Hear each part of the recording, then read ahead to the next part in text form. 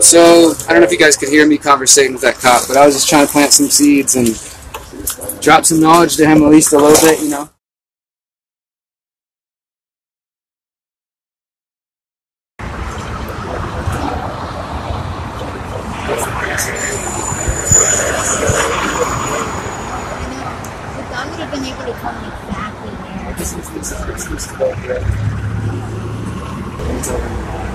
Talk to mine?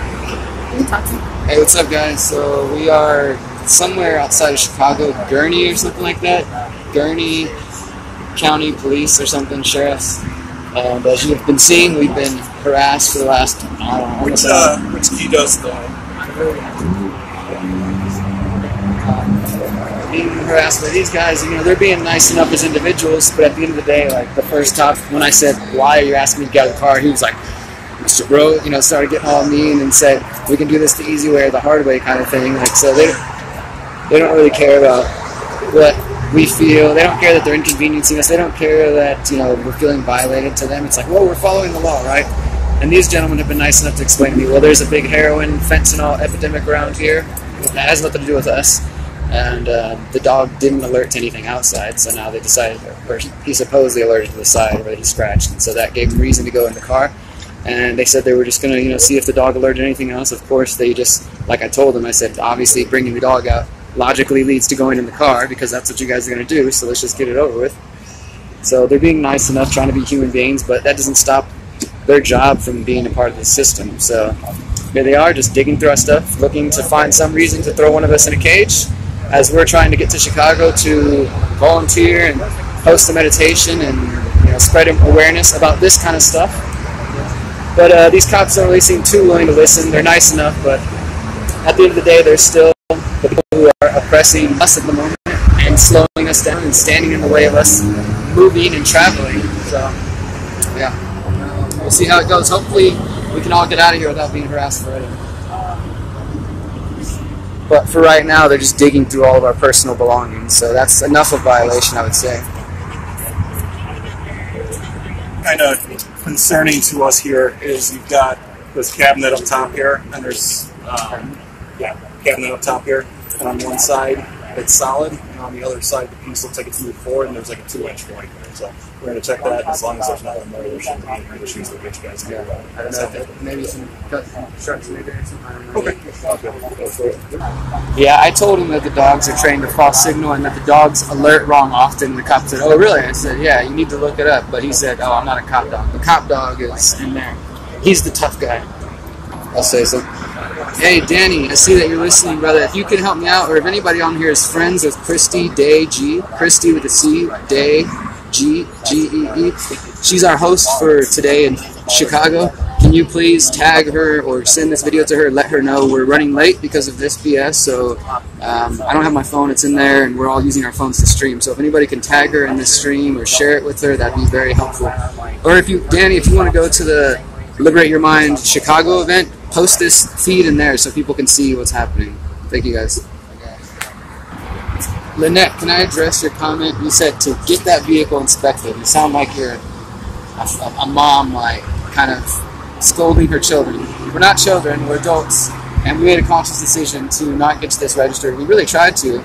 I just bought this vehicle before this tour. We have insurance on it. All these kind of things that I don't personally want to deal with because I hate dealing with the state.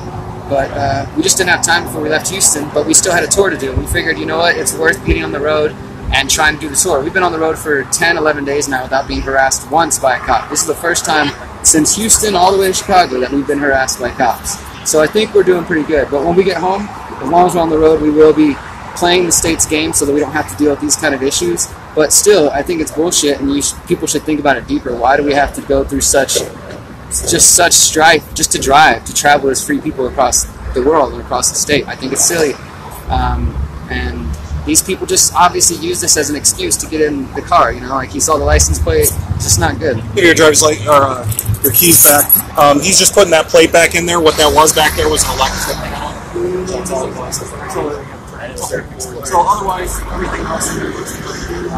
So there's no issues at all, except for the driver's license and the license plate and that. I guess I hope you kind of understand where we're coming from, you know, the spidey senses kind of hit. And I don't know if you've ever had to see somebody pass from any kind of drug use or anything like that. So we unfortunately had to see that as well. So you can kind of understand where we're coming at, trying to keep that stuff out of our neighborhoods here. So I don't want to come off hard. No, I want to talk to you. yeah, I can see your perspective. Like, you have the law to listen to. That's your whole job. So the law is the law of the land, right? So I understand, like, okay, people are coming multiple places and all that. But then from another perspective, outside of yourself, I also think that there's a layer that is like, this is what a lot of people are right now frustrated with. Like, for example, I go to Mexico and drive around, and not a single cop will bother me about a license plate or this sort of what people would call revenue generating tickets and victimless crimes, and like even drugs like cannabis, a freaking plant that came from America, and feel much more free in that regard. Obviously, there's trade-offs, you could say, it could be anywhere, but I just want to convey that like, we're not anti-cop by any means, but I don't think you are. You've been cooperative. I'm definitely pro-freedom, and I'm also pro-self-ownership. I think that we all own ourselves, and it's wrong and immoral for you guys to lock people in cages for personal decisions making. I know you're just doing your job and whatnot, but like I just want to plant that seed. I think a lot of people look at it that way too, but a lot of times people don't understand is we're facilitators for the judicial system. I mean, if you break it down, we're paper pushers. We write tickets and we send to the court. Like, as an individual, to say like, you know what, I think this is immoral. I don't want to participate. You know, and I've personally, as a journalist, I've met people who used to work in the defense industry who were comfortable, even though personally inside they felt like their soul was dying. Well, as far as they left because they felt like what they were doing was immoral. As far as immoral goes, we've been pretty cool with you guys, right? Yeah, no, everyone's treated you pretty well. I mean, that's debatable. I don't mean this for dismissing instance. What I mean is, in my view, what you guys represent in that suit and as a police force, obviously I think we could have community defense, but in the day and age now, like police are being heavily militarized. You know, there's all sorts of, there's not a shortage of small police departments. Maybe you guys have drones. Well, I'll tell you what though, we could probably sit here and talk for hours, but I don't want to keep you guys any longer than we have to. And you probably don't want to have to stay here. Because I think that you guys are probably good human beings, but a lot of what it's like, if I work for the slave master, even if I'm not the one whipping the slaves, I'm still participating. Right. Well, I mean, you break it down to the license plate issue, you say that, you know, it's a revenue generator.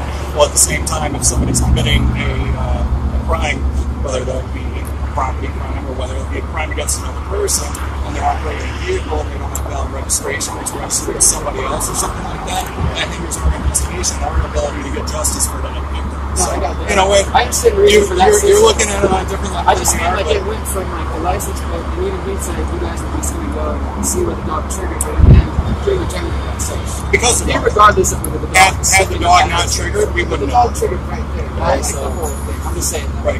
You know, and it, like I said earlier, like when you say, well, we're going to bring the dog to sleep outside, it's a logical thing that the next thing you're going to do is go inside.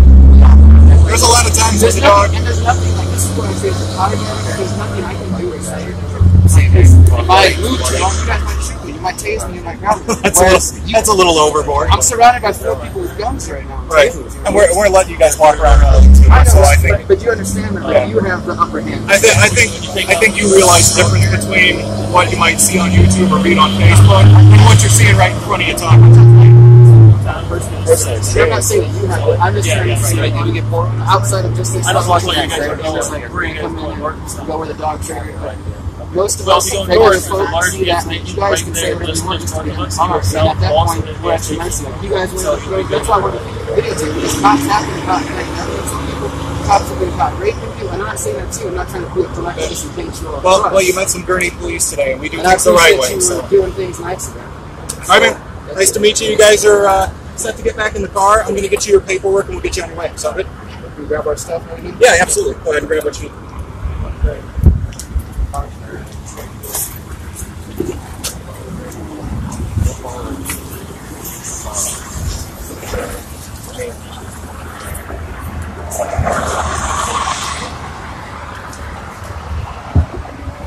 Do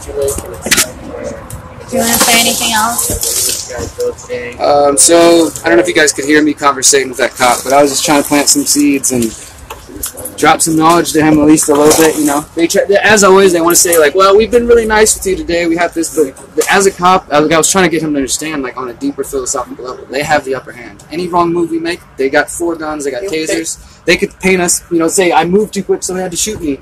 And cops get away with that shit all the time. So he can sit there and be like, well, I was nice to you. And again, I see him as a human being. He's treating me nice. But at the end of the day, their job reinforces this whole fucking system that a lot of you guys are trying to fight against. So it's not saying fuck all cops or whatever. I've had family members who were cops who thought they were doing good, but they left because they realized how fucking corrupt it is. So at the end of the day, like I was telling him, you have a choice, right? You don't have, he's like, well, the law, you know, we're just paper pushers. That's an easy cop-out, you know. You have a choice. You can say, you know what, I'm not going to arrest this fucking cannabis, whatever, you know. It's just, it's BS. We're good, though. We're going to continue on the road. If you're in Chicago, come see us.